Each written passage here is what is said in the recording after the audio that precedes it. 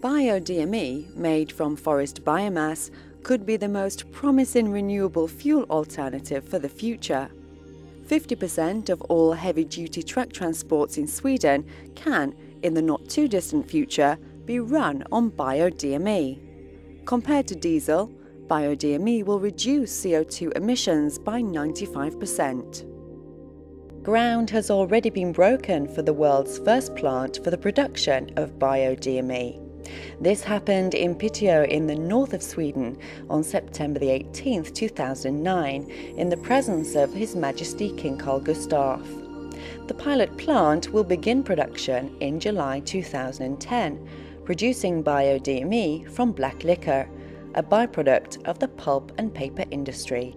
One of the most important and promising renewable fuels for the future is DME, dimethyl ether. It has a very low climate impact, but maybe even more important, it is very energy efficient. Volvo Trucks has developed the world's first truck engine that can use Bio-DME as fuel. 14 Volvo Trucks will now be tested in a large-scale field test, financially supported by both the EU and the Swedish Energy Agency. Technology provider Chemrec is particularly excited about the process for creating DME.